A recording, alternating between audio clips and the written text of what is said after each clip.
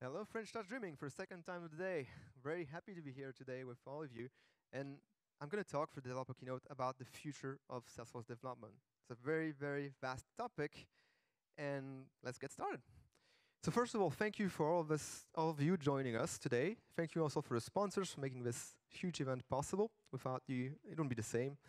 And now let me give you my favorite slides of all the Salesforce developer talks and Salesforce talks ever. But this is extremely important, especially in this presentation, because my whole presentation is just going to be a continuous stream of forward-looking statements. What this means is that you should make purchasing decisions based on what is commercially available in the product and not on things that may come later on in future releases. And since this presentation is about the roadmap in the future, I want to highlight the fact that a lot of the features will be landing in production in GA in the end, but some pilots may get cancelled, so don't start purchasing Salesforce because we never know what can happen. Things may get delayed, things get cancelled, the scope may change, so yeah, pay attention to this, it's super important. Today, I'm here alone on stage, and I want to do a quick shout out to Alba, my colleague, who was supposed to present with me, but unfortunately she is sick, she has the flu, so very bad fever. Unfortunately, she cannot come with us. I'm your host, I'm Philippe Ozil. I'm a developer advocate. I've been at Salesforce for about 7 years now. And what I love, two things. Well, code, of course, I'm a developer at core, but I also love the community and developer community at large. Speaking of which, what is a developer advocate? What is developer advocacy? To put it very simply, we are at your service. I'm working for developers, and I'm also working for Salesforce. And we act as an interface between you from the community and product engineering or different services in Salesforce. Our job, essentially, is to convey your feedback to the internal engineering teams, the people who are not always on the field, who may be working very hard to get features out so that you can use them in your day-to-day job. And on the other way around, our job also is to make sure that their hard work of in different engineering teams gets the light they deserve, and you should know about their innovation, you know about how to use them, so that you can make the most out of them.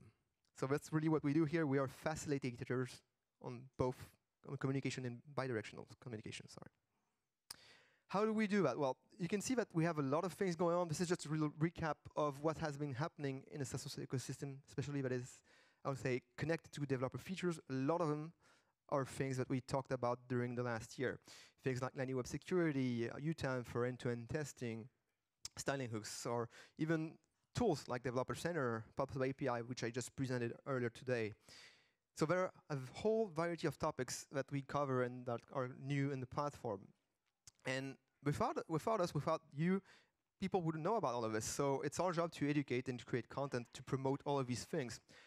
How do we do? Well, we produce, hopefully best-in-class developer resources to do that. And we have a variety of formats in which we present those topics. The main one being our developer website. You may know this one, and what you may not know is that there are certain resource sections called developer centers, which are specific per product. So if you go and explore a bit the structure of the site, you'll find some developer centers which are specialized in certain products. So for example, there's developer center for APIs, developer center for Lightning Web Components, another one for Apex, which contains a good collection of resources. So it's always nice to explore it. It's not just the landing page here. There's a lot of other sections which are interesting. What is also connected to the website are the blog posts. My team and other contributors at Salesforce produce hundreds of blog posts per year, and we cover really a vast variety of topics. All the roadmap items I shared with you earlier in the previous slides, well, there's probably at least 1 or 2 blog posts per topic there. So good number of topics with source code, examples, links to other resources. And when not producing digital content, we're also here to support events. So first-party events for us are Dreamforce and TDX, but we're also here today in Dreaming events as well to help you learn about the product and the Salesforce platform. Also, what we do is sometimes we contribute directly to trial content. Some of our teams, like myself, are writers for trial content. We don't do that a lot, but we help shape the message, and we also act as subject matter experts for developer content. When there are new badges, generally we are here and helping on the process of writing those new content. We are massive producers also of video, especially since COVID. We started doing more and more of these streams and on-demand videos. You may have heard of our weekly Code Live series that we do on YouTube. And we also produce another successful series called Quick Takes, which are short format video, like 10 minutes video explaining a technical topic. So these are really massive. We've invested a lot in these, and I think it's a gold mine in terms of resources. Last thing we do also that we take a lot of pride in is our sample apps. We have about 11 sample apps that we maintain. These are open source. You can find them on GitHub. I'll share some links after. These contain different set of resources showing you with source code either business use cases or just samples for short recipes, short bits of code to cover one technical topic. And we cover all the recent technologies there. We cover Apex, Lightning Web Components, we have functions, all of that. And there's a recipe for each of these technologies, even for migrating, for example, from Visualforce to Lightning Web Components. So really check it out on GitHub. It's called Trailhead Apps. So that's where we really surface all the innovation, all the best practices. These are all the different formats we work with. But now let's get back a bit to the platform. So you've probably seen this wheel here quite a few times already. And what this means is that we have quite a big portfolio of different solutions. And all of these solutions are now going to be tied together with the power of Genie. Now, my specialty, as you can see from my shirt, is really the platform. I'm working on core platform. But there are more and more connections between those different products. There's more integration and more synergies between them. So for example, we collaborate with Slack, with MuleSoft, and basically all around the wheel here. And with Genie, it's going to be really a game changer because it will basically erase the boundaries between the different products. You'll be able to interact seamlessly within those different products. If you look at the current state of the platform, it's really like a layered cake, I would say. You have Hyperforce at the bottom for scalability. You have our traditional database, which holds the metadata of your org, your records, your object types, your layouts, all of this. A bit of AI with Einstein, which helps us do predictions, and the power of flows to automate a lot of actions in a declarative way. Of course, there's also all the pro-code tools as well, but this is essentially the key components of the platform today. Now, this is going to change. Thanks to the power of Genie, we're going to add another layer, and we're going to split the data layer into two parts. We're going to introduce a hyperscale data platform. It's called a data lake, which will allow us to basically duplicate data, but also scale way faster. A transactional database is super powerful, but it is not as fast as a data lake or a non-transactional database. And with the power of Genie, we'll expand a bit our data, and we'll be able to ingest sources from all the different components of the platform, but also from other sources.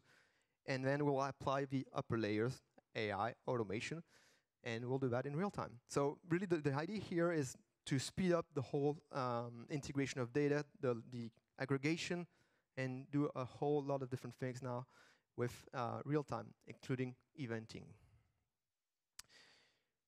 Not exactly new here. Again, we're big pro-code fans here, obviously, since we're developers, but I want to show you this as a reminder, as a testament of the power of no-code as well. The platform offers a lot of tools, and it's always tempting when you're a developer to go for a pro-code solution, but I want to remind you that the power of flow and other automation is like it's very powerful. So make sure to always use the best tool for the right job. And what I'm going to share in the next couple of slides is that the no-code solutions are becoming more and more attractive, and they're allowing you to enable more productivity. There's more and more features that are becoming interesting for developers. So that's something to keep an eye on. Having said that, let's go and look at the roadmap for flows. So this is an extract from the previous release note, and you can see it's already huge. There are a lot of items. I will not go through all of them, but Salesforce is massively investing in automation. Flow is being one of the places where this surfaces. Just to give you a couple of examples, we've introduced new operators to do search in arrays. We've introduced new Lightning Web components like a data table in here, which is in beta. New screen flows in Slack. So we're actually conveying the messaging that we have with Genie. We're getting flows to work across the different bricks of the Salesforce platform. It's not going to be it's not going to be a platform-first feature. It will expand beyond core platform. It will be able to use. You'll be able to use Slack as well with flows. We also created a new component called Lightning Flow, which supports the creation and the interaction of flows within Lightning Web Components. And one last thing, I think that's the thing that was, for me, it was really missing, was flow testing. As developers, we want to make sure that what we produce can be tested and can evolve safely across releases and will not break. And that's one of the investments that I think is the most promising in terms of flow and automation. That's testing. So That's just what happened during the winter 23. You can see that's quite a lot, and there's more to come. What I'm showing you now is the roadmap. So winter 23 here, next release spring 23, and future. Again, I want to stress out that all of this is just forward-looking statements. It's not guaranteed that everything will make it to release, not a guarantee that everything will be GA, but this is a vision of the future. I don't want to quote all the features in there because we could just spend the entire session just looking at flows because we have a lot of other components that I want to talk about, but I'm going to highlight just a few things. I think one of the most and strategic things that is going to happen in the next couple of releases is in the first row here on the middle. That's the flow, the process builder migration tool. We haven't announced an end of life officially for process builder workflow and all of that, but this is going to come in several releases. And so to help you transition out of process builder, the engineering teams that working on the flow products are creating a migration tool, which will help you get rid of your process builder processes and migrate them to flow.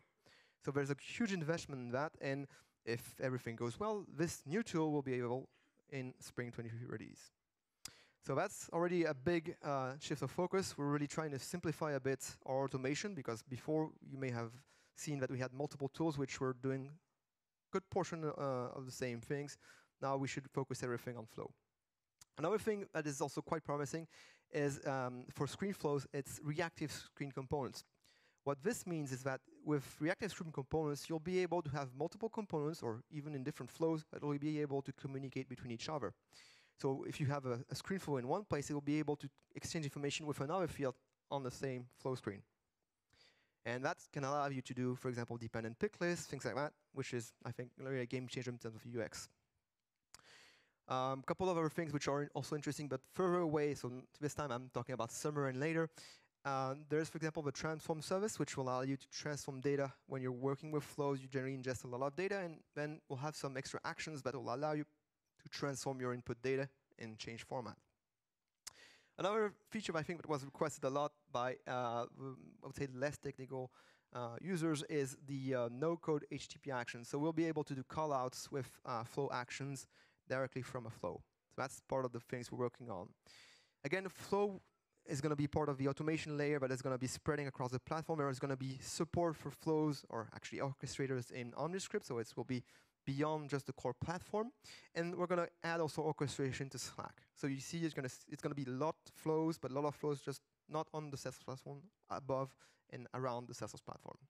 Same thing for MuleSoft. MuleSoft will be able to integrate more easily with flows, because we're going to simplify the authentication mechanism that allows you to do callouts to flows and also starting flows from MuleSoft. So huge investment on the flow side of things. There's a lot of unknown here, because obviously it depends on a number of factors, but that's the direction the flow team is going to. So that was the part about flow. Now I want to talk to you about Lightning Web Components, which is also another focus for engineering teams.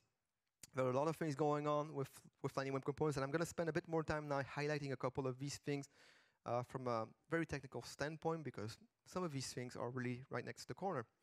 The first thing I want to show you is LightDOM. I don't know if some of you are familiar with this. This is already beta right now as we speak. LightDOM is a way to open the DOM. When you create Lightning Web Components, the principle that drives web components is encapsulation. So each component is sealed and cannot, I would say, inherit from upper dependencies. So this applies for the DOM, the objects that are in the tree for a component, but also the styling, all sorts of things like this. Now, this principle is very efficient for creating robust components that can be reused. However, it creates another problem. When you want to share style across components, when you want to access components that are deep inside the page, you cannot do that, because the shadow DOM will prevent you from doing this. With LightDOM, we open the door to accessing certain elements on the DOM tree. And you can see this materializes with two things. First of all, there's a static property declared in the Lightning Web Components class, render mode equals light, and then there's also an attribute on the template for the parent component. And after that, everything that is under this parent component becomes open in LightDOM. This means that you can share style down. So if you have a parent style sheet, it will leak down and cascade down, in the child components. You'll be able to work with third-party components, and that's actually one of the key drivers of this initiative, is being able to explore the content of subcomponents, so that you can use things like Google Tag Managers to track user interactions, or even use other libraries in a more scalable way. And accessibility also is another driver, because the boundaries of Shadow DOM was sometimes preventing complex components from being more accessible. So that's one of the things that are coming up. Another thing that is, I think, very, very in demand is the Refresh View API. That's been an adoption problem with Aura. When you have a record page with components and you want to change some of these component values or record values, this causes an issue because you need to refresh the page, and in certain cases you cannot do so with pure Lightning Web Components. So to do that, we rely on a port or hack with Aura that had support for such an event. Now we're taking the concept of being able to trigger a page refresh to Lightning Web Components thanks to this new pilot in Winter 23. And you can see it's very simple to use. You just need to import a new refresh event, and you'll dispatch it just like any other type of event. This will allow you to refresh a page and reload some values from a programmatic way. So it doesn't seem like much, but it's one of the last things that prevented you from migrating from Aura. So it's good that we lift the barriers so that we can close the door on the Aura chapter. Another thing I think which people will like is the new conditional directives. The Lightning Web Components team has been working a bit with this for some time already. And this is going to be GA very soon in spring, and it allows you to make your templates even simpler. Before, previously, you were able to do this, but you had to chain if conditions. And now we're introducing a new else and else if logic so that you can do things like routing or conditional statements in a much more compact way. You'll notice that we haven't kept the original syntax. The syntax is a bit different.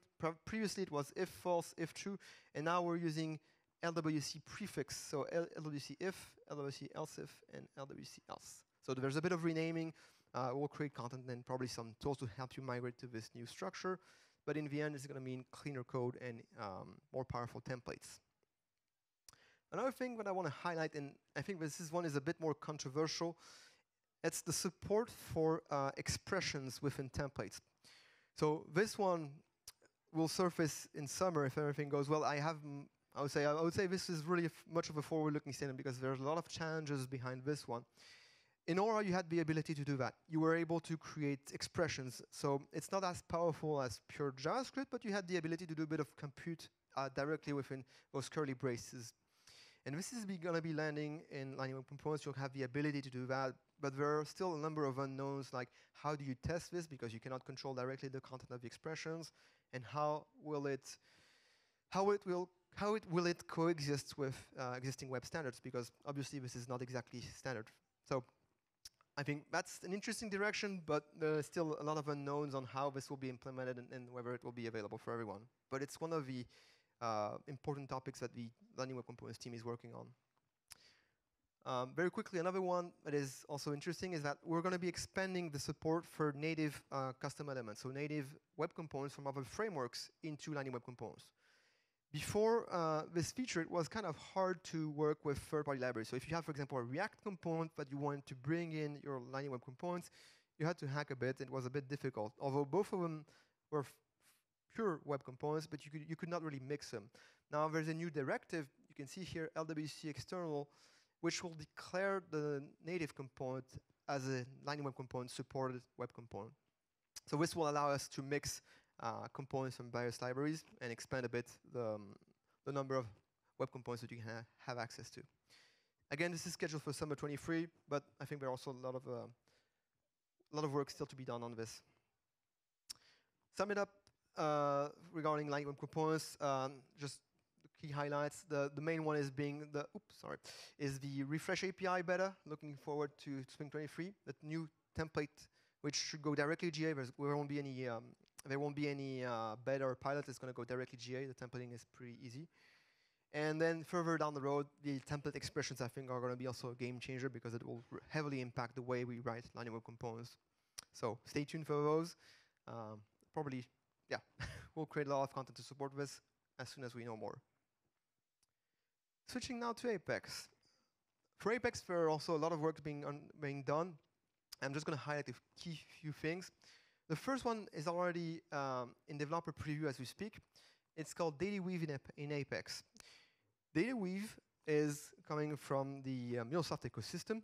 It's a functional programming language that allows you to transform data from one source to another, or even the same source but remap certain things. This is working in 3 stages. There's a read part, a transform part, and a write. And Data Weave is really in the middle, helping the transform side of things. So let me show you how this works in practice. So all it takes in practice is a couple of lines of Apex you can see up there, and it will take you a format from one type of data to another. Here I'm showing you a very basic example how you would transform CSV into JSON. Now if you try to do this in Apex, you'll notice that there's no parser for CSV. Seems like a pretty simple format, just comma separated, but what happens when you start having commas in your values? For example, like here we have a comma in the value, what happens when you have line breaks in your values? So writing a CSV parser is not something trivial, and you don't want to do that in Apex. So the good news is that you won't have to do it at all, because you'll be able to leverage the power of Data Weave to do that. In this simple example, we've taken a CSV input here. We've wrote a Data Weave script, so this is going to be a new metadata type, a d.dwl metadata type. And what it does is that it specifies the input format as application CSV, and specifies an output format as application JSON, and just takes the content and needs to translate. And then in the end, you get your JSON output, as simple as that. So this is really the basics here. It's like a very simple thing, but it can get more advanced. You have the ability to do things like transformation or mapping of fields. Like, for example, if you were not happy with the format of your input fields here, you could map those out to a record. So instead of outputting application JSON, you could output, for example, a contact record.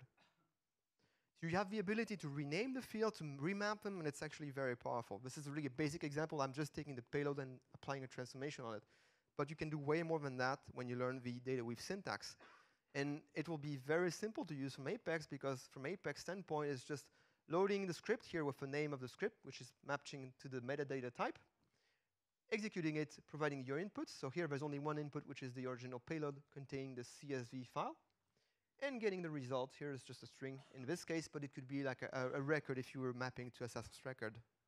So I think this is quite promising. Developer preview right now, and it's going to move forward as we move. So that's really one of the key things that are coming up. The target for GA for Data Weave is summer or later. It will depend, depending on how much we scale.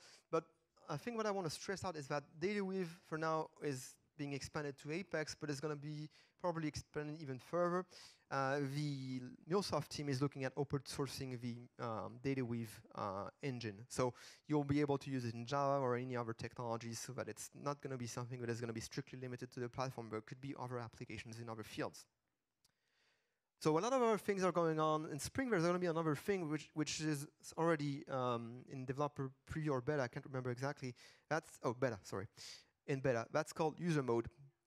When you work with Apex in data, there's a little problem. When you're working with data, you don't necessarily apply the right permissions when you do queries and when you do operations. With user mode GA, you'll be able to enforce access rights when you write operations on records. So that's something that is important from a security standpoint. And you'll be able maybe to call out other users to operate on behalf of other users. Further down, like really further down, not further, even later maybe, there is something called generics that is also on the roadmap. If you've been doing Java, you probably know about generics, and you are using generic nowadays in Apex. Generics are a way to pass a parameter to a class. So whenever you're using a list, a map, or a set, you may know that on the syntax side of things, you have curly brackets, and you pass in another type. So list of objects, like list of contact, it's called list, brackets, contact, and brackets. So this is a generic type. You can use generic types for collections. You can also use them for iterators. But you cannot create your own generic class. So you cannot create my class is a generic of objects, or like contact, for example. With support of generics, it will allow you to build a class that can take any kind of type and run these operations on this type. So you could build your own iterator or your own object that will do some work on another third-party object. And this is going to be very interesting in terms of decoupling, because you're going to be able to pass types that are not hard-coded in your generic class. So I mean, it's kind of hard to give you an example right now without going further into this, but if it works, it'll be a game changer. It was really a revolution when it was introduced in Java, and I have high hopes that it will be able to get it also for Apex.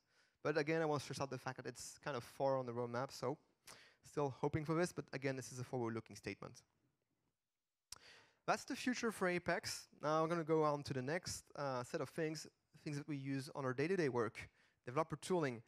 We use a lot of developer tools in our day-to-day work, and I want to give you a little tour of the landscape of what's coming up in terms of tooling.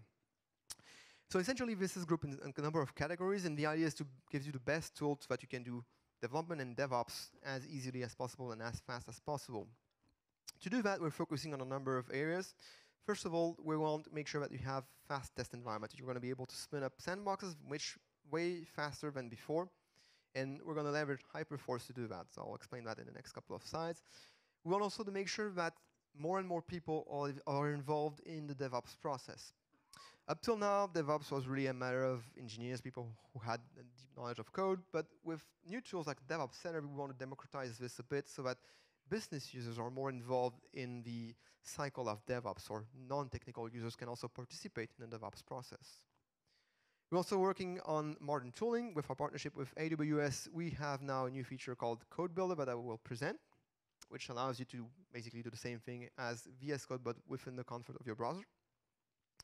We're also opening our ecosystem to support additional languages. There's going to be more on that when we go to functions. And we're also supporting more and more integrations with third-party software for third-party developer tools. So starting with environments. The next innovation that we're going to do in terms of sandboxes is leveraging really Hyperforce to create more scalable and faster sandboxes. And there are two operations here that are really key here. The first one is clone. When you work with a large set of data, you know how painful it can be to clone in a sandbox. It can take days, it can take hours, and that's something that is a bit of a bottleneck when you want to do proper CI or even continuous development, because it takes a lot of time to refresh those sandboxes and to create them. Now, because we have the flexibility of Hyperforce, we're going to be able to speed up significantly the time it takes to clone a sandbox. Because the database and the infrastructure is more lightweight, it will allow us to go faster and be able to do CI much faster, and also user acceptance testing, training, all of that. This is already started. So right now, you can do this with Developer and Developer Pro sandboxes, which is their individual development environment. But later on, I think the real power will be is that we'll be able to do the same thing, but for full sandboxes. So you'll be able to create a full sandbox in a matter of minutes compared to days or hours. And that's scheduled for very soon because it's going to be happening in the Spring 23 release. Another thing that will happen also more in the same timeline is like we're going to be able to create full sandboxes from scratch also very quickly starting from Spring 23. There's going to be a limited pilot to do that. And it also relies on the power of Hyperforce to be able to spin up these orgs very quickly. Now, there's going to be also another thing also in the sandbox ecosystem. That is called the scale sandbox. Some of you may already have to try to do this before. We typically discourage you from doing this. Don't do performance testing on real orgs. You may have heard that this causes issues because we're a multi-tenant environment, so this will affect other customers on the same org, on the same instance. So to compensate for that, because we want people to be able to do performance testing, it's important to be able to simulate a full user load. We're going to be introducing a new sandbox, which will be self-service. It's going to be called Scale Sandbox, and you'll be able to request those sandbox self-service without going through support, which is normally what you would have to do to request a specific window for performance testing. You'll be able to spin up those scale sandboxes, run your full tests, and be able to get diagnostic very quickly without any man in the middle like support. I think it's a really good thing, because that was kind of the problem of the fact that you had to request a permission and get only a specific window for running your performance test. Now it's going to be performance tests anytime you want, but on specific orgs. With that, you'll be able to diagnose problems way faster and like before they arise in production. So you'll be able to test SLAs, you'll be able to test limits without impacting other customers, because you'll be running in a scale sandbox which is isolated from the other tenants of your instance. Spring 23, that's the target for the pilot. I'm sure there are a lot of things to solve to make it really GA, but that's really going in the right direction. Something else that is actually way closer to us in terms of roadmap, that's DevOps Center. DevOps Center is already here, and it's not exactly GA yet because it's not purely tied to the Winter 23 release, but it will be released GA this month. I don't have the exact date, but in coming weeks, we'll be GAing this. And for those of you who don't know yet about DevOps Center, the main focus here is to leverage the modern tooling, but also make it accessible for non-technical users, meaning that you'll have a user interface which will help you deploy and track your changes all around the deployment lifecycle, moving from your individual sandboxes to maybe full sandboxes, UAT, and production. The way it works is that DevOps Center is tied to GitHub. So you will create branches with your changes, and you'll be able to move from one environment to another with a series of clicks, so without code. And you'll be able to merge those changes, integrate them with other changes, and collaborate within a team of developers, all of that from the comfort of the Salesforce org and the DevOps Center, just with clicks. Now, of course, we're aware that developers do not necessarily want to use full UI tools, so this is also compatible with your traditional tools. Like you can work with Visual Studio Code, you can work with the CLI. There's going to be an extension for the CLI which will let you control the DevOps Center from a programmatic standpoint. So this is not going GA, the CLI is not going GA in December, but the teams are already working on this. In the future releases, you'll be able to control the DevOps Center from a programmatic approach using a CLI, and you'll be able to script certain actions from the DevOps Center with a CLI.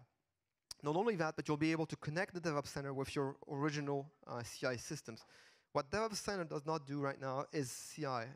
This is a bit disconnected for now from the traditional CI process, but with this new CLI, we'll be able to integrate closer to what is, I would say, DevOps as we perceive it as developers. So more on that later on.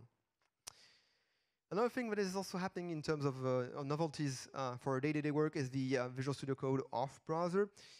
Just like we have multiple environments in DevOps Center, we work with tens of different orgs in our day-to-day job, and it's always been a struggle. I don't know about you, but I generally have 50, 100 orgs, and I don't remember which one is which one. With the off browser, we'll be able to create categories and sort our different orgs into categories so that we can keep track of what our Scratch org, what our sandboxes, what our production, integration, UAT, whatever you name it, and sort them out really nicely so that we can remember which org is where. And we'll also be able to track expired orgs directly from Visual Studio Code without having to run any script. Another thing that is coming up, and it's already on open beta, so you can try it right now from my dev org, is the Code Builder. Code Builder is essentially your Visual Studio Code, but running within a browser. Thanks to our partnership with AWS, we're able to create a full environment with the Salesforce extensions, with the terminal in a browser. And it's going very fast. I know that there were some demos at Dreamforce, it was another dreaming event. Some people were even able to try this on a tablet. So you can really take your IDE anywhere on the road, and it's great because you can do everything now fully cloud-based. So that's another way of editing software working from a browser. Now, to recap a bit everything that touches on developer tools, Code Builder is going to be GA in spring, so we're almost there. There's going to be some development in terms of DevOps Center. So first of all, the CLI may be coming in spring. I haven't written down a CLI part on this slide here. It's going to be either in spring or a bit later, but we are working on the CLI to control the DevOps Center. But what is coming also is the opening of DevOps Center to other ecosystems. DevOps Center at this point of time only works with GitHub. So that's kind of a limiting factor. If your code is on another Git provider, you cannot use DevOps Center. But in the future, we want to open DevOps Center to work with other Git providers. So you'll be able to use DevOps Center with Bitbucket, GitLabs, and other sources that can host source control. Not only that, we want to also expand a bit the work item manager. Right now, when you create a new content, like a new release or a new feature, it creates a work item that you move on in some sort of Kanban board on the DevOps Center. These work items are purely tracked in the Salesforce org, but we want to open the ability to have those work items surfaced in another system. And one of these solutions exploring is Jira.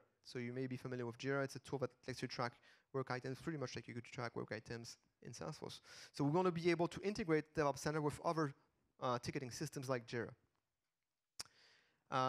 One last thing coming up soon, in a couple of releases, are the Scale Sandbox. So right now it's a bit further down the road, hoping for summer, but we'll see. Again, this is supported by our new hyperscale infrastructure, so that is really something that will speed up and ease DevOps processes in general. Now, moving to another topic, also close to my heart, Heroku and functions. You may have heard in the past that there's been a lot of changes in the Heroku ecosystem. We are opening a new chapter here, and the reasoning behind this is that we want to revisit the architecture of Heroku. What you did not see as a Heroku user is that it's an incredibly complex infrastructure that scales, but we want to take it even further. So to do that, we need to refocus on mission-critical services. So we want to reduce essentially the number of instances so that we can just scale them up and faster. And to do that, we are going to do another thing. We're going to also work on increasing the portfolio consistency. What do I mean by that? Is that we are going to make sure that Heroku is not a standalone brick in our customer 360 wheel. We want to make sure that it has more interactions with the other Salesforce clouds. So we're going to do a number of things. Like we already started with Salesforce functions. There are now integrations with Salesforce data and Heroku data. But we're also going to continue down erasing the limits and the borders between the different clouds. Finally, we're also working on unifying the Heroku developer experience with the rest of the Salesforce developer experience, and this has been going for a couple of releases now. You may have seen the SFCLI tool, which is now replacing the good old SFDX command line. And this is part of what we do. We're going to expand this to also support Heroku and also functions, all of this within the unified developer experience. I mentioned this, so part of the reason why we're trying to work with more consistency is that we want to make it even easier to mix and match the different offerings from the Salesforce ecosystem. Heroku and functions are going to play more nicely together now because we're opening the door to exposing Heroku data to Salesforce functions. You'll be able to create Postgres databases, Redis databases, and even Kafka, and use them from the comfort of functions. And these are going to be exposed in a very accessible way. When you call a function, you'll be able to call those seamlessly without having to re-authenticate, without having to configure them. They'll be already transparently attached. Not only this, but we'll also make sure that all the caching, all of that makes it like a very prime partner to work with. The Heroku team also is working on scaling up operations. Heroku instances are maybe not as big as what you could have if you were working for AWS, but we're opening now the door for more elastic databases. If you were already working with Postgres dynos on Heroku, you had to basically choose a certain dyno type or add-on type to work with a specific size of database. But once your database grew too much, you needed to migrate to a more powerful class of database. Now, with the new Elastic Postgres service, you'll be able to scale automatically to a bigger database size. And that's super important because now that we have access to functions, we're going to be able to upload and download a lot of data in those databases. So we need more elasticity to support the functions. And this is part of simplifying the process for developers working on Heroku. Another thing that we're working on is the ability to connect dynos and Salesforce data. There's already at this point the Heroku Connect and Salesforce Connect tools, which are not exactly new, but we're now going to have more and more interactions between the two. And the teams are working on, so this is future, it's not even summer, it's further down the way on the roadmap. They're working on exploring certain wire adapters which would let you connect to Heroku data directly from the Salesforce user interface. So you'll be able to query Heroku data from the comfort of a Lightning Web Component running on a Salesforce org. Interoperability with functions and integrate with the customer 360 means that you will be able to access data from other clouds also in a much more convenient way. Summing it up, we're past the summer release. We're going for the spring release. There will be also new regions for Heroku. Right now, there's only 2 regions available for Heroku, so this can be a problem. There's only Europe and the US. And we're working on adding extra regions. So whenever you're working in some places which are further away from the data centers, we'll have support for additional regions. Game changer for functions is like we're going to have the Python language supported, so we'll be able to write functions with the Python language in Spring. There's going to be a couple of resources coming up in the Salesforce blog in the next couple of weeks. You'll see the power of Python in functions.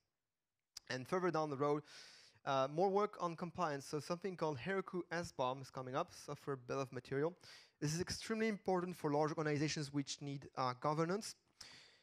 And what it means essentially is that larger organizations need to track dependencies. And they need to track dependencies for security perspective, for licensing perspective. And so with Heroku SBOM, they're going to be able to get some reporting and insights on the dependencies that the Heroku apps are bringing. So if you have, like, for example, dependencies on sensitive libraries, for example, libraries that have been exposed to severity 0 issues, you'll be able to draw in some reportings. You'll be able to prevent also deployments of outdated libraries in Heroku deployments at scale. This is part of SBOM. Same thing for licensing. If you can prevent certain types of libraries from being integrated in your source code, because this could be using some sort of license that is meaning that you have to open source your entire code base. I forgot the name of the license. Sorry, I'm having a blank here. GPL, thank you. Yes. So these kinds of things don't work well in proprietary code. So you can put in some flags with Heroku SBOM that would prevent deployment of such libraries, so that you can detect issues early before being in production, having like huge governance issues. And further down the road, also another thing that is going to be coming to functions is functions user mode.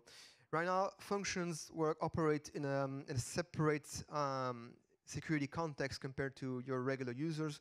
And with your functions user mode, you'll be able to select the current user running a function and apply the same permissions to the function's runtime environment. So that's going to be very interesting because it's very challenging to do at the moment. If you want to learn more about the functions and Heroku roadmap, the teams have already shared these roadmaps on their GitHub repository.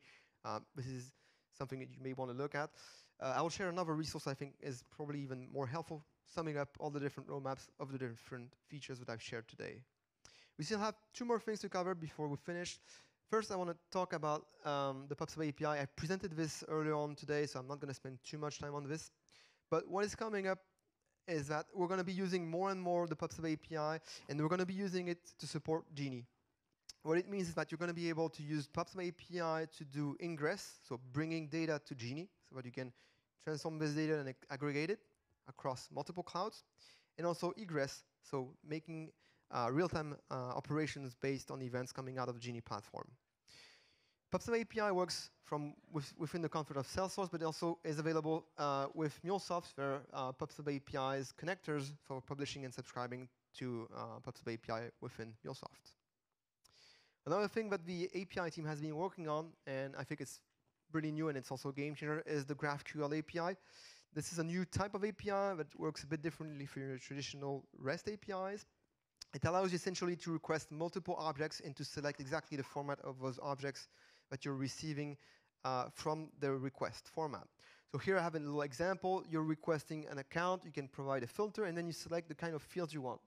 So this is a simple request with just an account. But what's interesting with this query is that you could add other types. So you could be fetching sub-objects. You can bring the contacts of the account. You can bring some other related objects directly from a single request. And you don't need to run multiple requests. You'll be able to select exactly the fields you want, and you can also run some aggregation operations within the request. The idea behind this, for now it's only read-only, but the idea of this is that you'll be able to write fewer requests to interact with the Salesforce APIs, and you'll be able to query multiple objects, aggregate, and inspect the structure of those objects with a couple of API calls. This is really dedicated to building user interfaces, and it will progressively be enabled in Lightning Web Components. So soon you'll see that you'll be able to use new Lightning Web Component wires so that you can run GraphQL API calls on the back end. So you'll be able in your browser to specify data that you want to retrieve, and you won't have to worry about running multiple requests. You'll be able to aggregate all of this into a single GraphQL query so that you have exactly the data for the right format of your views directly from Lightning Web Components. Now, we bring a lot of new features in APIs, but we also are retiring some older APIs. We already did this exercise last summer, and there's a new batch of API, legacy API retirement coming up. In summer, we'll be retiring API version 21 through 30. And so you'll have to be careful because you'll have to look at your logs and you'll have to remove and upgrade those APIs. These are all the APIs that are derived from the REST endpoint, starting with slash service data and then the version. And it covers a lot of different types of APIs. We've already have shared some resources on how to identify the affected API calls. Essentially, you'll have to scan your logs, and there are some tools that can help you do that, like a nice CLI tool that is dedicated to this. Looking at the roadmap, what's coming up really is the fact that we'll have more investment in the bulk API, so we'll have better support for large-scale data ingestion and large-scale data modifications. We'll also have some investment in terms of PubSub API. For example, the publish callback is going to come up very soon. So we have the ability to notify PubSub API publishers that the messages have been indeed published by the bus. So it's adding extra security to publication. And further down the road, we're going to have access to something called so-called nested queries, and this is going to be very powerful. You're going to have sub-queries in certain parent so-called queries. So you'll be able to search for multiple types of record with mixed record types and object types, sorry. More work on the open API schemas coming up also. You'll be able to generate schema descriptor for your APIs so that you can use third-party clients to generate clients for the Salesforce APIs, just using a schema. Last part of this presentation, and then I'm done with all the novelties. There's quite a lot, sorry for that. Our AWS partnership. With Hyperscale, we're partnering more and more with AWS, and we have a lot of different touch points. One of them that I think is key for developers is unified developer experience. There are a lot of other things. I will not cover everything here, but we have more and more connections with them. And one of the things we do with them is making sure that it's now easier than ever to integrate with an AWS environment. Previously, you would have to re-authenticate. You would have to build some bridges between your Salesforce ecosystem, your Salesforce environment, and your AWS environment. But the teams at Salesforce and AWS are making things simpler for you. They're unifying the developer experience of both platforms. So this comes in a number of operations. So first, we're going to be doing data services, which will let you access AWS data seamlessly from the comfort of Salesforce, and you'll be able also to connect with AWS eventing systems from Salesforce in a transparent way. So you'll be using the same PubSub API, passing it out to the AWS eventing system, and also receiving AWS events using your PubSub API as well. So very quickly, just to summarize the key things that are going on. First of all, there's the authentication bridges for AWS. Right now, AWS supports different credentials than Salesforce, so we're going to bring a number of tools to simplify the authentication when you have to access AWS service. It already started with name credentials for basic Amazon services, and it's going to go further with IAM roles. So this is basically a set of permissions, but on the AWS ecosystem.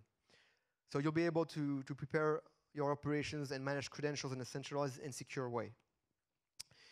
Also more interaction in terms of APIs. There's going to be a GraphQL adapter which will let you fetch AWS data from the Salesforce APIs so that you don't have to deal with authentication. It's coming up in pilot in spring, and will really unlock the power of AWS for bringing data in. And the other thing is event relays. Event relay is the bridge that lets you connect Salesforce Event Bus to the AWS Event Bridge. So that's their own event bus. And with Event Relay, we allow you to do bidirectional communication between the two buses. So Salesforce events, like platform events, change capture, will be transformed automatically into Amazon events, and vice versa. Amazon could be able to push some events on their infrastructure back to Salesforce Salesforce Event Bus. This is everything that is going on. I mean, that is a lot. I understand that it was quite intense for people who are new to the platform. I talked a lot, but if you want to get a single thing out today, is remember this URL here. This is the link on the Architect website, which summarized a lot of these innovations. The Architect team is building an incredible platform roadmap component on their website, which will track all of these innovations, and you'll be able to basically revisit this site on a day-to-day basis to watch what is coming up in the next couple of releases. After that, if you want to connect with us, these are our different social handles, our website. We're active on Twitter, Facebook, LinkedIn, and YouTube, where you can find a lot of videos for the topics that are already presented today. With that, I want to thank you again, and thanks all the sponsors. Thank you.